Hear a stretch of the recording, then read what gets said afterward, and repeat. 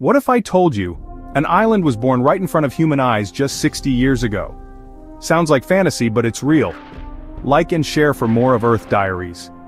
In 1963, off the southern coast of Iceland, volcanic eruptions beneath the sea gave rise to a brand new island, Surtsey.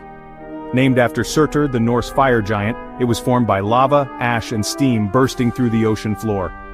At its peak, it reached over 2.5 square kilometers in size, a rare chance for scientists to observe how life colonizes fresh land. To protect its natural evolution, Surtsey remains strictly off-limits to the public.